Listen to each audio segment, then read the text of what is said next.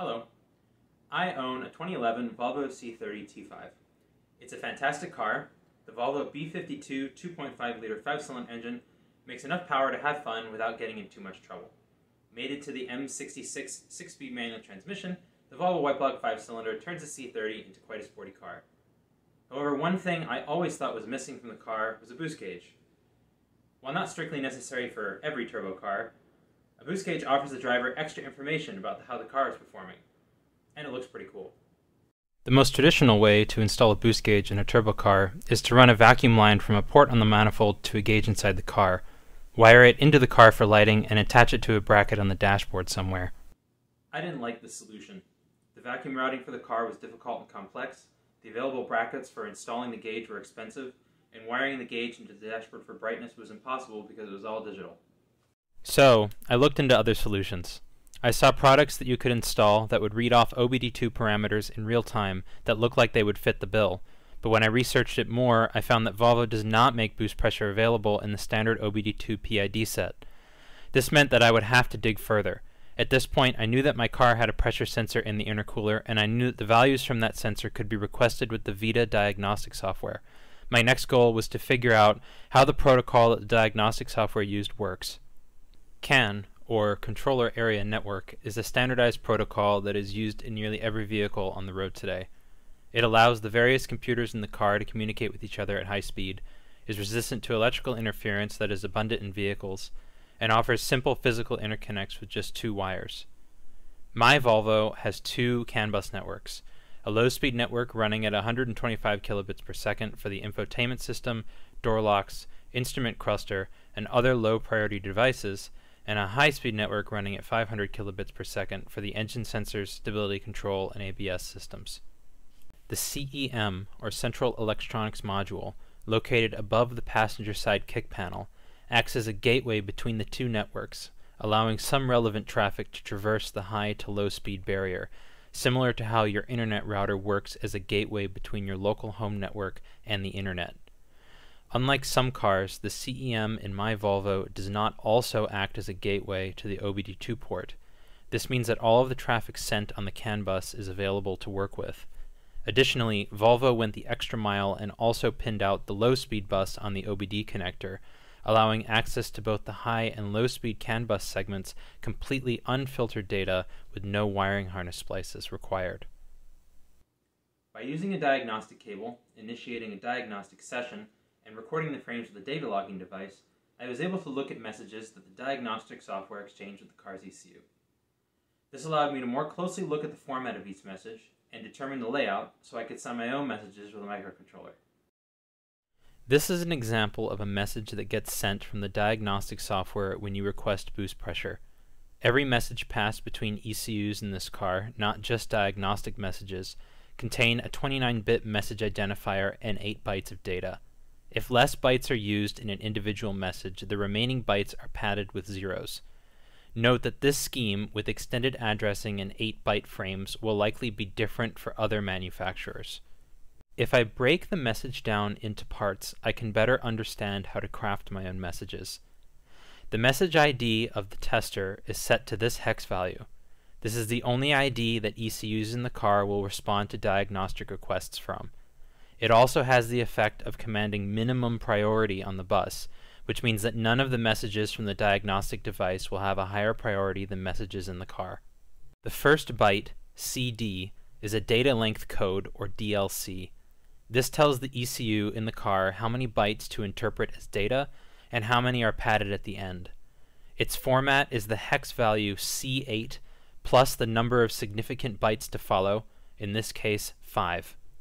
The second byte, 7A, is the address of the ECU I want to reply from. Each ECU in the car has its own 1-byte address. In this case, I'm requesting data from the engine control module, which has an address of 7A. The third byte, A6, is a command. In this case, it seems to be similar to the UDS read current data by identifier command. The fourth and fifth bytes are the parameter identifier numbers. Each parameter you can read from an ECU has a 2-byte identifier. In this case, 129D is the identifier for boost pressure. The sixth byte, tells the ECU to send the data a single time. All the rest of the data is padding to make up 8 bytes.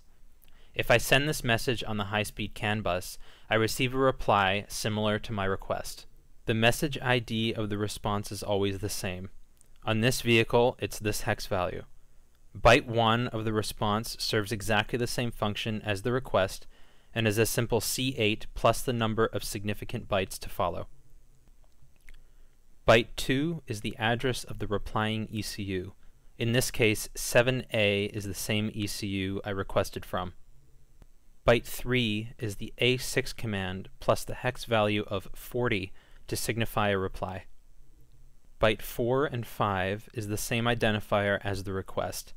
This can be useful if you're requesting multiple data parameters and need to organize the responses.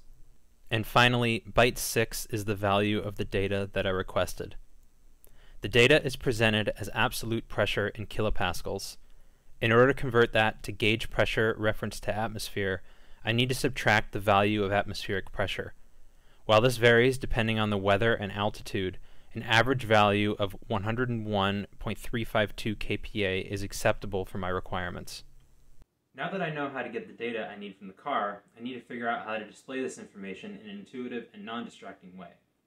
First, I'll need a microcontroller capable of sending and receiving CAN messages at high speeds.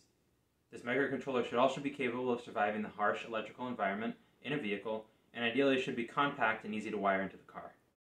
With 2 CAN bus interfaces, an onboard voltage regulator, and compact design, the Machina M2 is the perfect candidate. As a bonus, the dual CAN interfaces will allow me to send and receive data on both the high and low speed buses. For a display, I picked the 1.38-inch round LCD display from 4D Systems. It is easy to interface with, matches the size of the typical gauge face, and has an onboard programmable processor for updating the LCD. The microcontroller and display communicate via a serial link. In order to fit the display in the car, I designed and printed a custom bracket to hold the LCD that attaches to the instrument cluster surround with a small piece of double-sided tape. This leads to the final piece of the puzzle: how to make the display turn on and off with the car. Since I can't use the diagnostic commands with the ignition of the car off, I need to find another way to determine the status of the ignition in the vehicle. One of the fundamental operating principles of CAN is that every ECU on the bus receives every message, even ones not intended for it. If an ECU receives a message that wasn't intended for it, it simply ignores it. This also has the effect of being able to very easily set up broadcast or multicast messages that multiple ECUs can react to. With this in mind, there was likely a frame that contained bits that encoded the dashboard brightness value and the ignition status somewhere. If I could manage to find the message that contains the status of the buttons on the steering wheel, I could also use those as a way of controlling my microcontroller. So how do you find which messages do what? Trial and error. By organizing all the messages by ID and watching the data on each one, you will eventually find a message that changes in response to the button you're pressing. Once you know what message to be looking out for, all you need to do is write some code to watch for that message ID and parse the relevant data, just like any other ECU on the bus. Here is an example of the message for dashboard brightness and the light sensor. The message ID is shown here. This is set by the car manufacturer when they're designing the car's communication systems.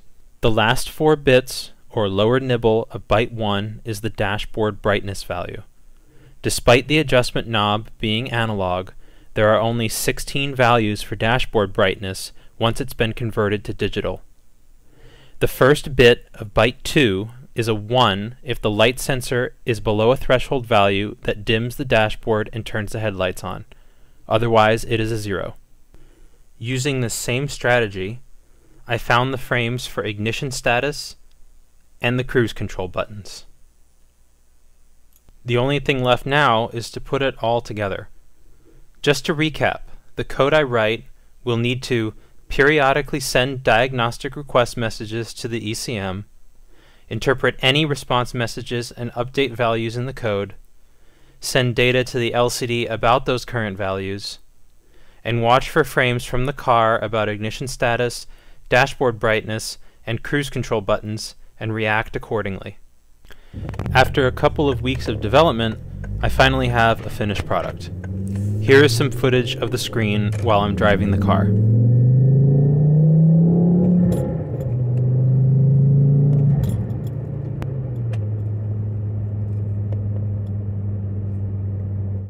I ended up implementing 4 different screens for other data I wanted to watch while driving.